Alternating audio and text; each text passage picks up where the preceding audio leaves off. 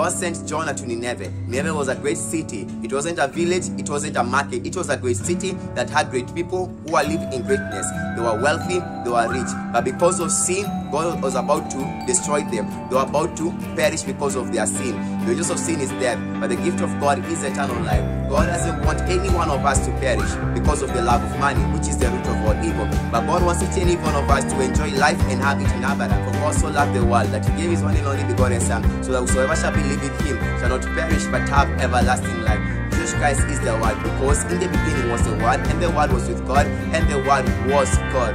Each and every one of us, we need Jesus Christ inside our life, because He is the Word. Our Lord Jesus Christ told His disciples, and everyone else was listening to Him, you are clean because of the Word which has spoken to you. The Word of God is what is what tends to wash us. How can a young man keep his ways pure? By hiding the Word of the Lord inside his heart. And so to each and every one of us, we daily need the Word of the Lord. Hebrews 3:13, Hebrews 3:13, which is our theme verse. We say that let us encourage each other as long as is today, so that none of our hearts is gonna be hardened by the deceitfulness of sin.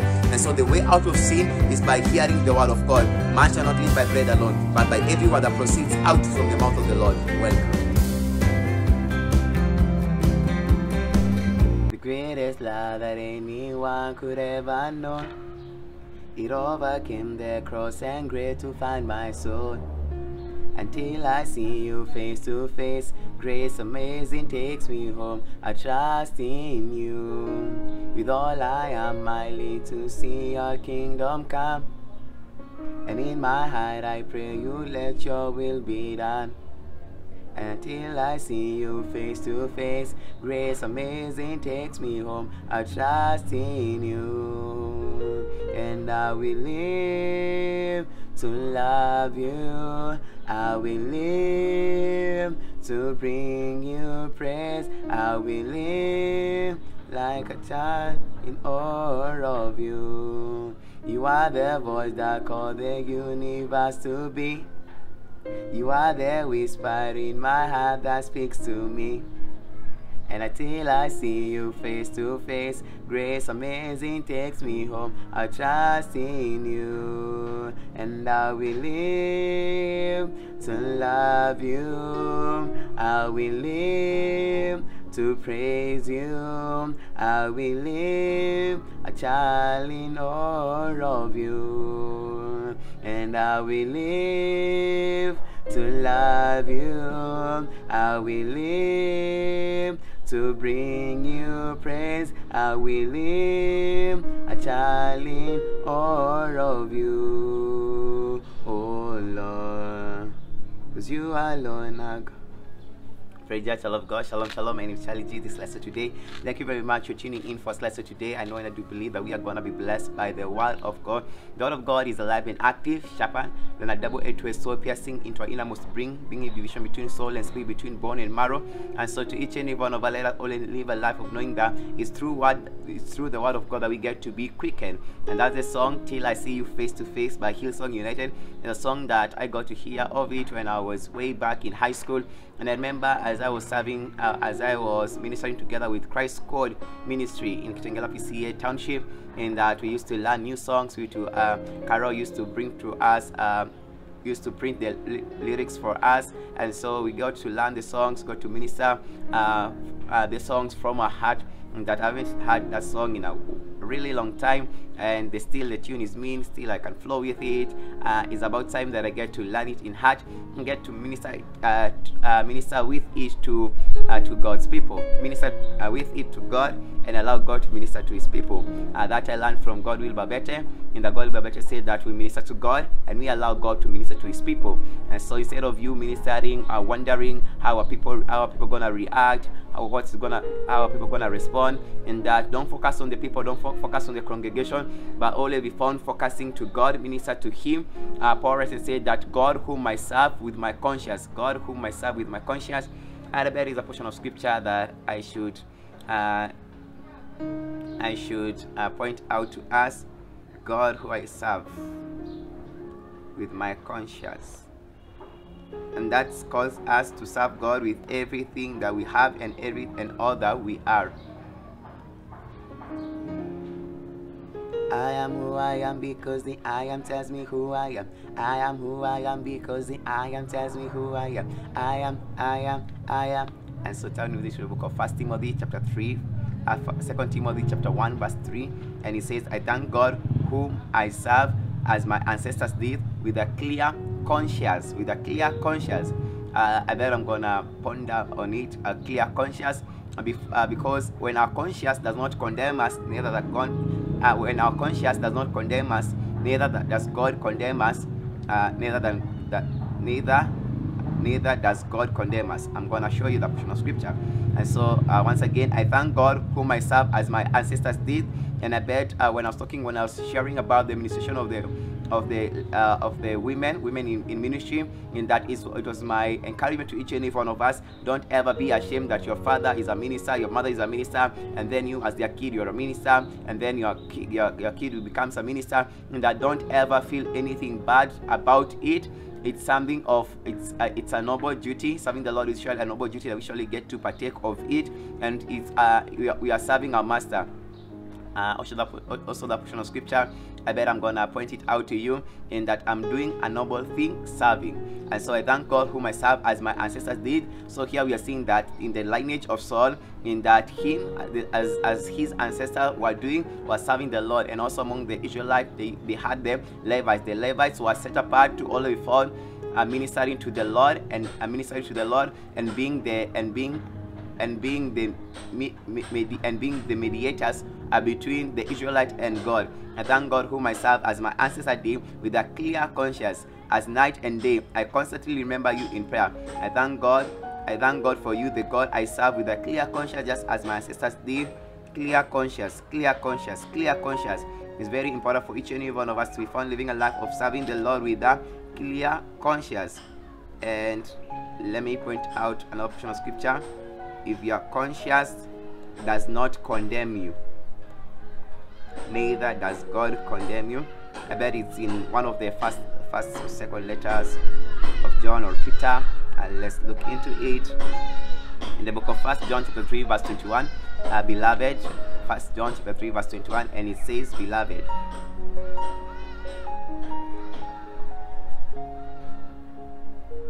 the greatest love that anyone could ever know, it overcame the cross and grave to find my soul. It's quite an exciting song. In the book of 1 John chapter 3 verse 21, it says, dear friends, if our hearts do not condemn us, we have confidence before God. If our hearts do not condemn us, dear friends, if we do not feel guilty, we can come to God with bold confidence.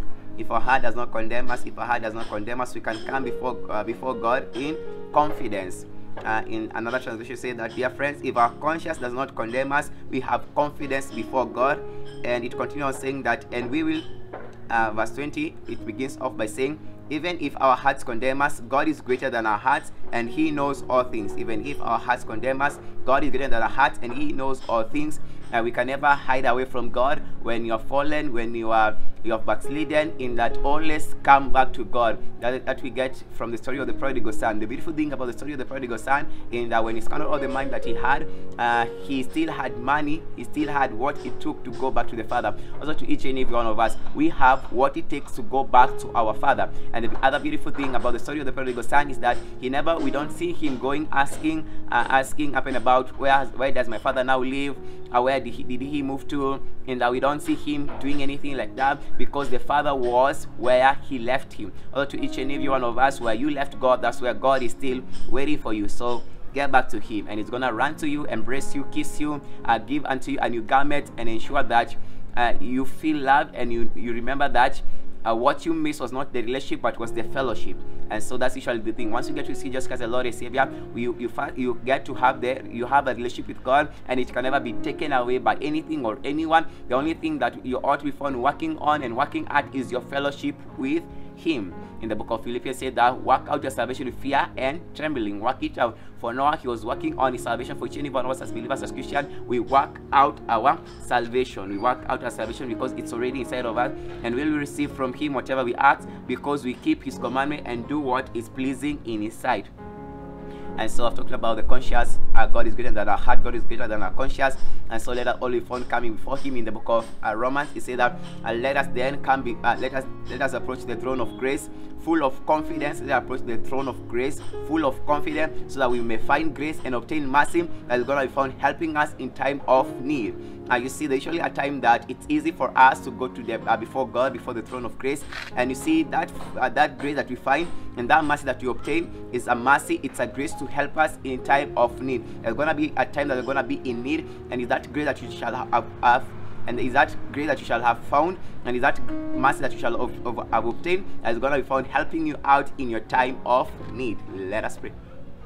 Almighty and ever living Father, in the mighty name of the Lord Jesus Christ, I'm grateful, dear Father, for this wonderful day as you're given to each and every one of us, dear Father, we found hearing your word, oh God. And as I'm going to find sharing your word, oh God, let their hearts be open, oh God, to receive your word, oh God. And dear Father, I do believe in the power of your word, oh God. Let there be a transformation in our minds, oh God, and let there be, dear Father, a repentance, oh God, of our ways, oh God, and let me find you, Lord God, turning and running towards you, oh God. And this is a prayer of faith that I prayed in the mighty name of the Lord and Savior Jesus Christ. Amen, amen, amen. And so today, I bet I'm gonna do a bet in that at times when I'm sharing, later on I come to realize I could not have titled it that way, I could have titled it another way, but let's stick to the script. I'm gonna be sharing about little by little. This is that part, and so it's my prayer, my heart is that you have watched part 1 and part 2. This is the third one, and it's gonna be deeper. We are going deeper. And so when the children of Israelites were in the wilderness, in that God provided for them manna, God provided for them quails, and it was for them to take as they deserved. In that, the Lord, He said that, and to those of whom gathered much, in that it spoiled, but to those of whom gathered little, they were satisfied. At times we usually think that is usually in the having a lot of things that you get to be satisfied. In that alama kazoya kalisa takazo yakara ndere bazinko lakika talame seyaka rasa tolozi yakara ndere banaka mirekere yakazo ribanze kiri larande milaka lozinka ramena raroya nara ndere bazinka lakozi ana arisa talako zia kara ndere bana arandare bazanka raminanza rinka rarara ribana akaka. And so you're going to be talking about satisfied, little by little being satisfied. And so yes, being satisfied is going to be awesome. I've checked the scriptures. We're going to have a wonderful time. And so in the other Lord, we're going to start off foolish man, the Lord requires of his soul tonight. There's a man who had a large harvest, and then he was considering having more houses so as to store all his treasure. And then Josh Christ says that a foolish one, what if the Lord requires of his soul tonight? In that, what will happen of his riches? What will happen of all his treasure? And so for living a life of being satisfied. And Paul said that I have learned what it is to have plenty and to be at base. I have learned what it is to have much and to have little. And in all things, in that he are going to realize about being satisfied. I'm going to be found checking out into, we're going to be found looking into the portion of scriptures, and we are going to be blessed little by little being satisfied. And so turn with me to the book of, it's taking time for it to load. If I was using my phone, it could have been very fast. You are wonderful, you are worthy, oh Lord.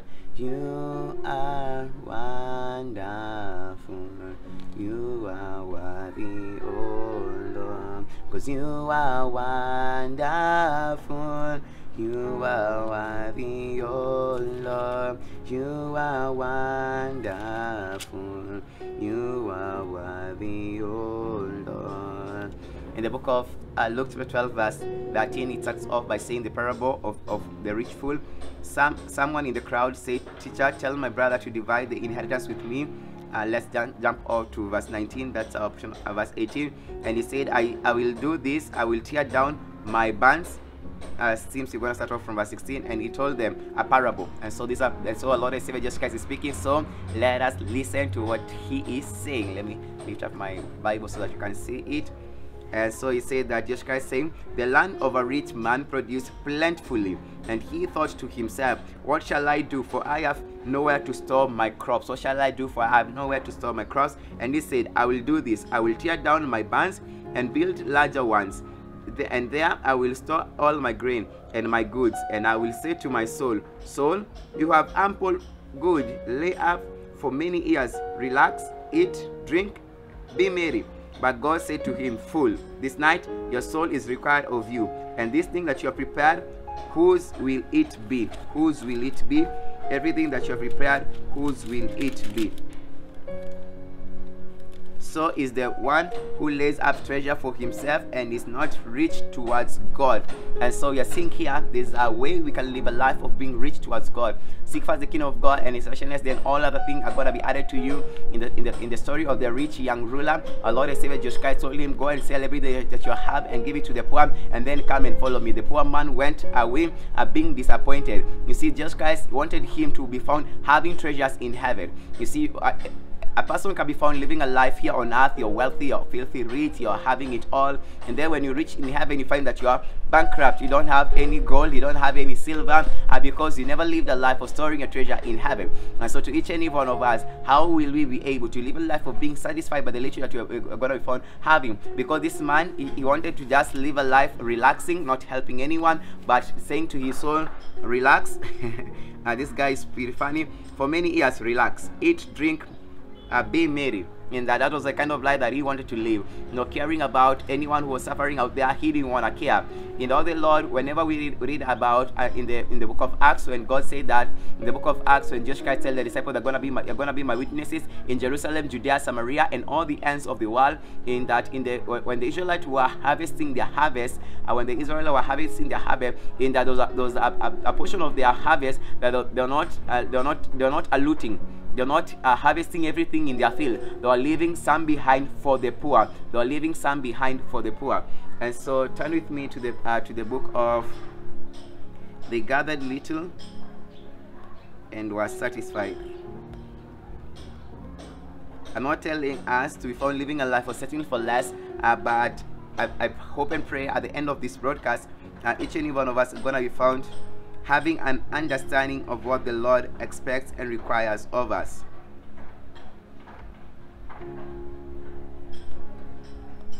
Those who gathered plenty, spoiled, and living a life of controlling our greed, living a life of controlling our greed. And let's check it out in the book of the portion of scripture that I was telling you about, Paul learning of how it is to have plenty in the book of Philippians. In this lesson today, devotion, we are doing the book of Philippians, and today we're in chapter 3.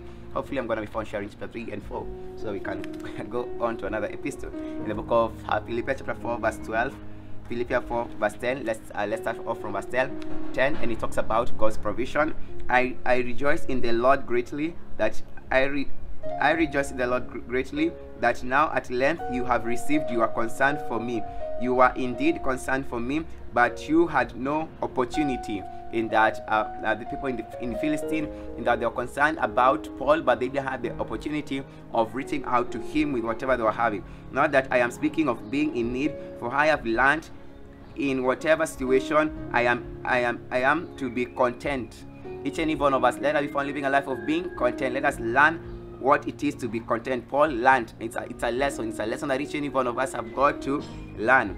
And make sure that you don't repeat the class of learning this lesson of being content. I know how to be brought low, and how to be to abound in any and every circumstance. I have learned the secret of facing plenty and hunger. What's the secret to each and every one of us of facing plenty, of facing hunger? I have learned the secret of facing plenty and hunger, abundance and need, and I have learned the secret. Each and every one of them, let us always know that I can do all things through him who strengthens me. I can do all things through him who strengthens me. And so it's attached to each and every one of us. Let's look it from, I have learned what it is to have plenty and to be abased, to abound and to be brought low. Paul learned the secrets, and the secret is I can do all things through the Christ who strengthens me. And let us, our Lord and Savior Jesus Christ told the disciples, this is a portion of scripture that I've kept on repeating and repeating. When I sent you, did you lack anything? They said no. So to each and every one of us, as we live a life of believing in God and counting on Him, in that we ain't going to be found lacking anything, living in plenty and being in want. We're going to be found having everything that we need pertaining to life and godliness. And so let's check it out in the book of 1 Thessalonians chapter 4 verse 17. I ain't sure what it talks about, but let's look at it. 1 Thessalonians chapter 4 verse 17, and it says, 1 Thessalonians chapter 4 verse 17, and it says, then we who are alive, who are left, will be caught up together with him in the clouds to meet the Lord in the air, and so we will always be with the Lord. Therefore encourage one another with these words. The coming of the Lord, trumpet will blow, caught in the air. Beautiful. And so that was let's not go to that line. And so they gathered plenty. The Israelites, they didn't know how to count on God. They gathered plenty and it spoiled the Israelites. That's gonna be our verse of emphasis. And I'm gonna when Jesus Christ in the disciples' prayer, the prayer that our Lord and Savior Jesus Christ told the disciple, and that he said that, our Father who art in heaven, hallowed be thy name, the kingdom come, thy will be done on earth as they in the heaven. Give us this day our daily bread. And so God wants us to be found living a life of always counting on Him, of always depending on Him, of never saying that I have it all, now I can go, I have it all, now I can go and I can stop praying. In that God wants us to always be found appearing before Him, talking with Him, communing with Him, and that's what God wants for each and every one of us. Those who gathered little were satisfied. I don't know why I'm having a tough time getting the actual scripture, but I'm pretty sure it's there in the book of all I need is you, all I need is you, all I need is you, Lord, is you, Lord, all I need is you. This is my daily bread, your very word spoken to me, and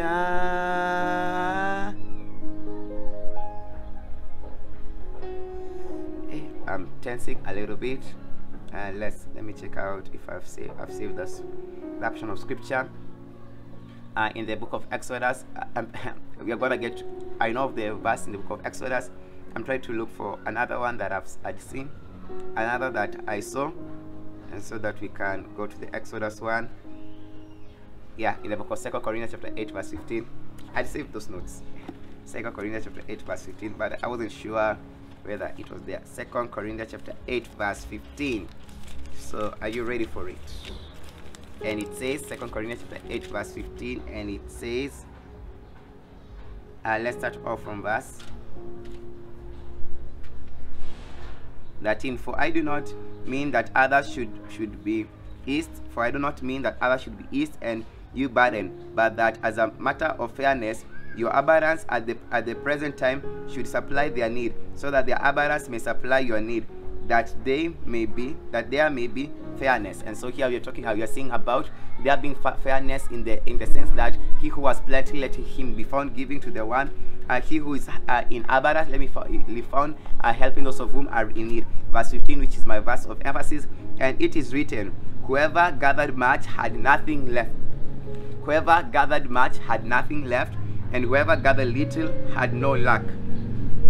Whoever gathered much had nothing left, and whoever gathered little had lack. And so little by little, each and every one of us are living a life of knowing, how can I be satisfied? How can I be satisfied with that which the Lord has given unto me? And that is for each and every one of us to be found living a life of not being greedy, in that don't live beyond your limits, don't fake who you are, live in the level that God has kept you. And when you are faithful in that little, when you are faithful in that level that you are in, God is going to be found giving and entrusting to you more and more things. In the book of 2 Corinthians chapter 8 verse 15, as you have read, he said that, and it is written, whoever gathered much had nothing left over. Whoever gathered much had nothing left over. In the other Lord, he said that people who are busy, living a posh life, building houses for themselves, whereas the house of the Lord was in ruins. Each and every one of us, we have a responsibility, we have a mandate of taking care of God's house. In the book of 2 Corinthians 8:15, in another translation, New Living Translation, it says, as the scripture said, those who gathered a lot had nothing left over, and those who gathered only a little had enough. Do you trust God enough? In the book of Exodus chapter 16 verse 18, he said that, and when they measured it by the omer, he who gathered much had no excess, and he who gathered little had no shortfall. Each one gathered as much as he needed. Each one gathered as much as he needed. In the book of Exodus chapter 16 verse 18, is going to be a portion of scripture I'm going to be found ending with it. And so let's deviate a bit in each and every one of us having a mandate of taking care of the house of God, because we are part of the body. We are part of the body, and so there ought not to be gaps in the body. There's something that I'm trying to remember in line to it anyway. Building houses for yourself.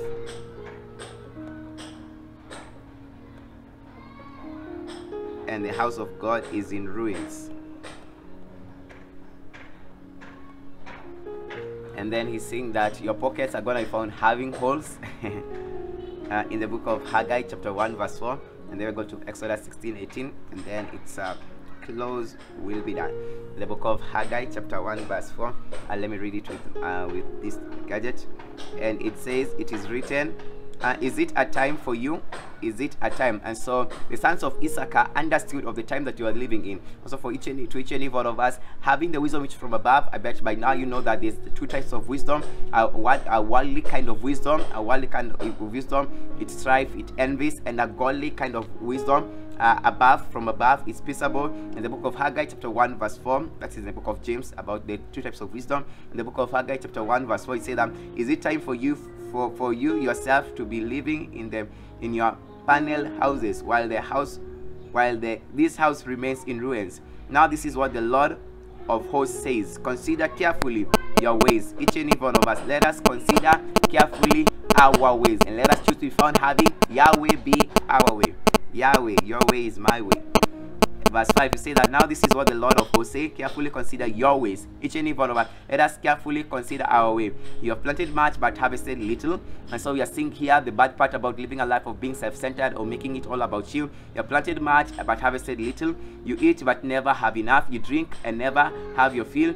You put on clothes but never get warm. You earn wages to put into a bag pierced through. This is what the Lord of hosts say, consider carefully your ways. To each and every one of us, let us consider carefully our ways. I actually like the other portion of scripture in that the other verses. It says that, go up the hills, bring down. Go up the hills, bring down. Go up the hills, bring down. Go up the hills, bring down lumber and build the house. Other translation talks about bring wood and build the house, so that I may take pleasure in it and be glorified, says the Lord. You expect much, but behold, it is amounted to little. To each and every one of us, in that God expects us to be found living a life of offering ourselves as a living sacrifice, holy and acceptable unto Thee. For that, a spiritual act of worship. That's the beautiful thing about God telling us, go to the hill and come with the wood. Come with the wood. In the book of Exodus chapter 16 verse 18, we read a portion of scripture about the children of Israel and the bread that was coming from heaven. And it says, let me start off from verse 13.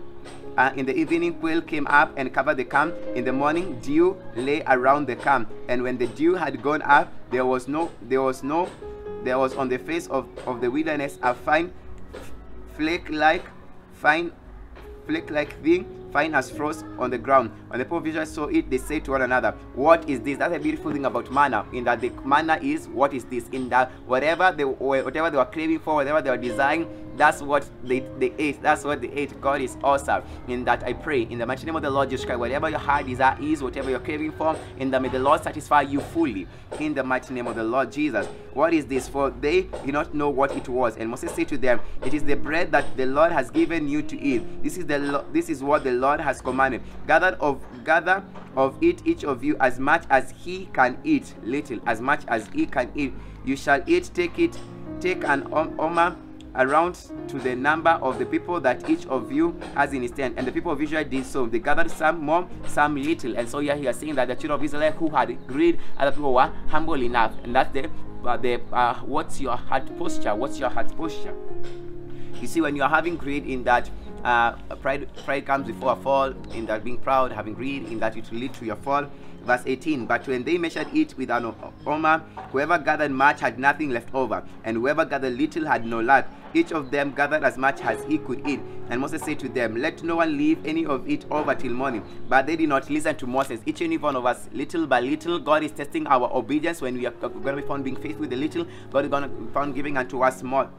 And so these people did not listen to Moses. Some left part of it till morning, and eat bread, worms, and stank. Ew. Bad smell. And Moses was angry with them. Morning by morning they gathered it, each as much as he could eat. But when the sun grew hot, it melted. On the 6th day they gathered twice as much bread. You can go and read the remaining portion of scripture. So it's my prayer, my heart is that each and every one of us, little by little, living a life of knowing that, of being satisfied by God. In that God rightly said that, never will I ever leave you, never will I forsake you. I'm gonna be with you, never leave you, or apart from the one which is in the book of Matthew. There's a one in one of the epistles, and it says, in the book of Hebrews chapter 13 verse 5, another verse we are finishing with. In the book of Hebrews chapter 13 verse 5, it says that keep your lives free from the love of money and be content with what you have, because God has said, never will I ever leave you, never will I ever forsake you. And so that's it for today's slice. May the Lord bless you and keep you. May the Lord make his face shine upon you and be gracious to you. May the Lord grant to you peace. Shalom, shalom. Till next time. Be blessed.